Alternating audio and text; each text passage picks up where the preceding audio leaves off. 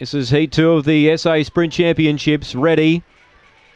And away, Aston Cody hopped out well the inside, looking to hold its own. Marlowe Brown, Coorong Kid, they're on the scene, but they're a length behind the leader. Back in fourth placing was Run the Jewels. In fifth placing, Blown Away. Aston Cody's gone a miss here up front. Texas Titan ran on, so did Dinah Kataro. Now a race in two. Coorong Kid left the inside. Challenged by Marlowe Brown. Run the Jewels ran to third. It's Marlowe Brown and Coorong Kid. Run the Jewels a length away. It's Marlowe Brown off the canvas, keeps on kicking and wins from Coorong Kid. Third, Run the Jewels, ran a really good race. Fourth placing, Texas Titan. A gap in the field to Blown Away. Unfortunately, Aston Cody, something surely amiss, dropped out sharply down the back, and Dinah Kataro was there to keep him company.